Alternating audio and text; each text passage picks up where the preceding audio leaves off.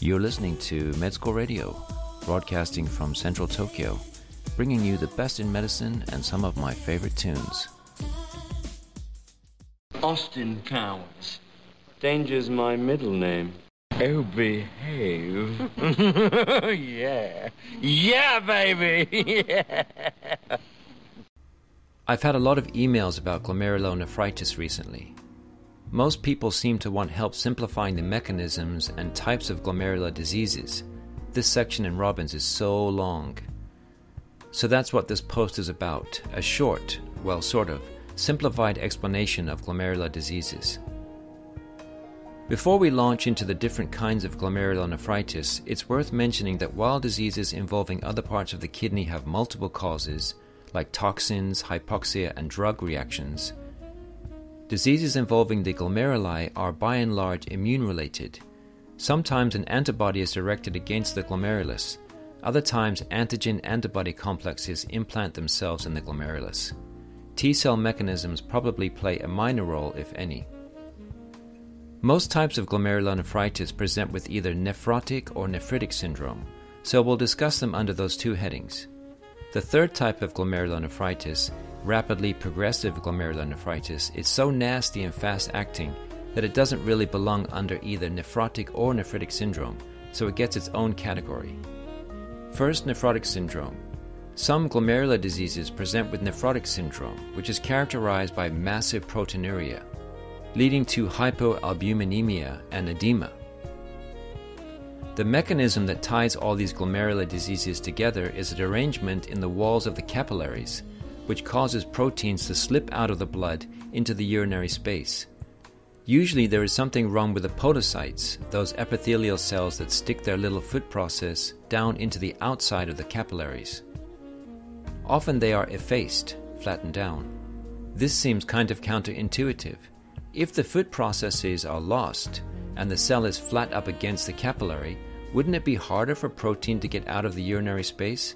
It turns out that as the podocytes change shape, the little filtration slips between adjacent podocytes are also damaged, making it easier for proteins to escape. There are 4 diseases that account for most cases of primary nephrotic syndrome. Other diseases like diabetes can cause nephrotic syndrome, but we'll limit our discussion to primary diseases of the glomeruli. First, minimal change disease. This is a fairly benign glomerular disease that is more common in children. In fact, it's the most common cause of nephrotic syndrome in kids. You really don't see any changes under the microscope, hence the name minimal change. But if you look on electron micrographs, the foot processes are effaced. There are fewer actual foot processes. The whole podocyte appears to be flattened under the outside of the capillaries.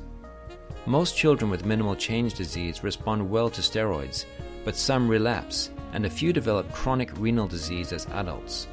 Focal segmental glomerulosclerosis. This disease is named the way it is because only some focal glomeruli are involved, and usually only a segment of the glomerulus is damaged.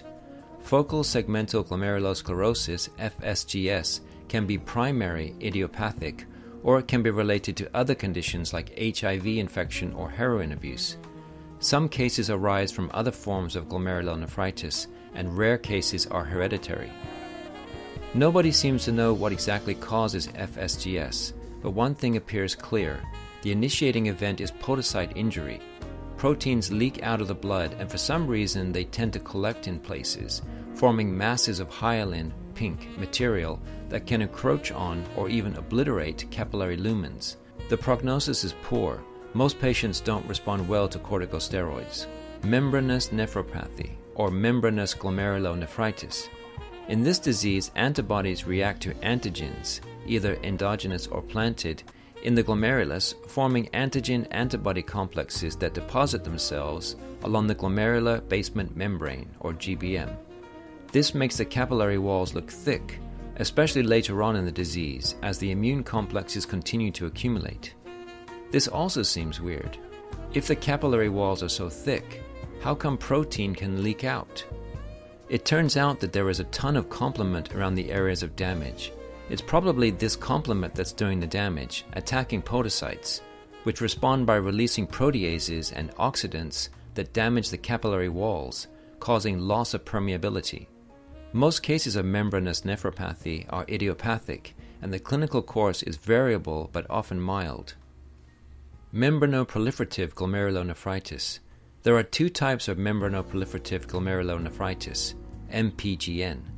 Type 1, which is characterized by subendothelial and occasionally subepithelial or mesangial immunoglobulin and complement deposits, and Type 2, which is characterized by deposits of complement in the basement membrane proper.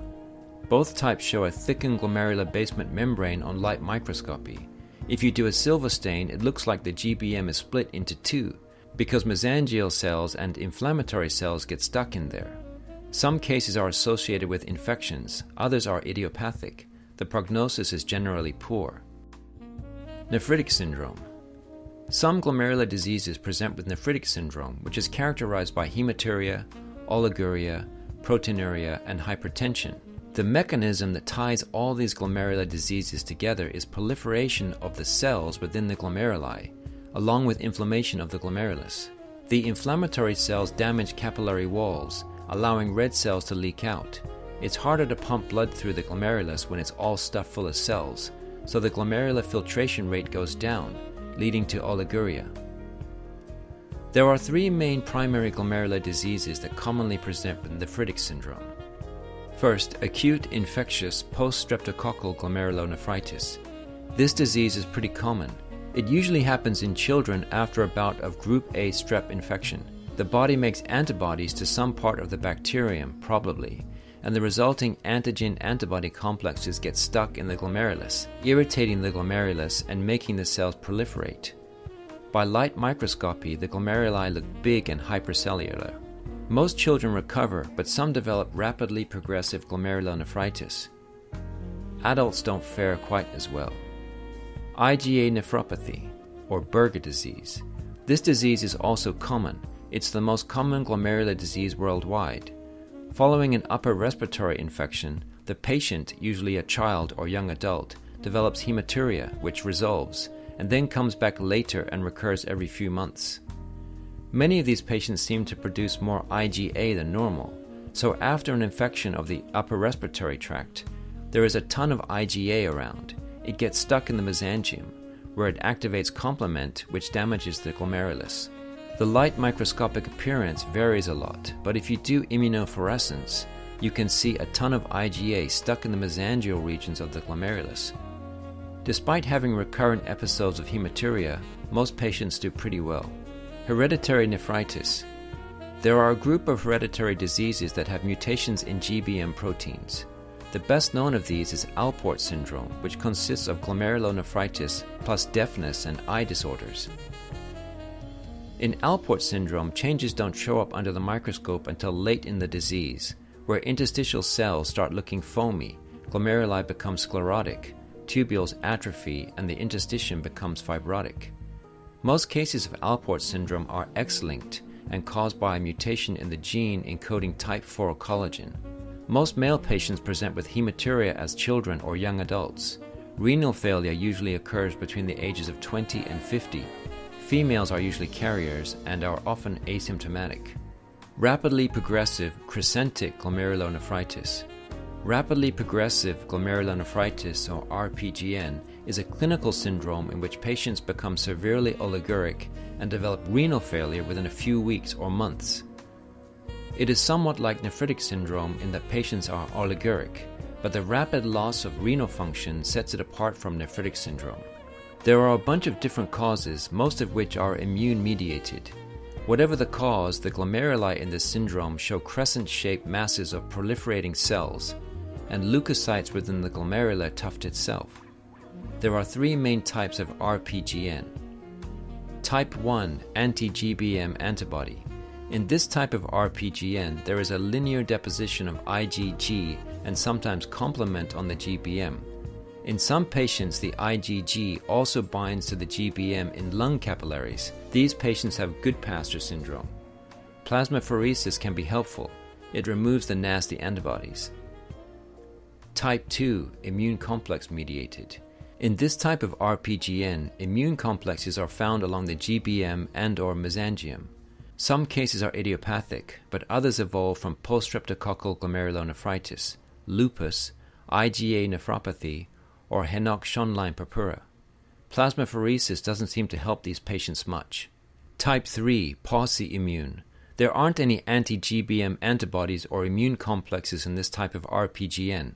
Instead, there are anti-neutrophil cytoplasmic antibodies, or ANCAs, in the serum.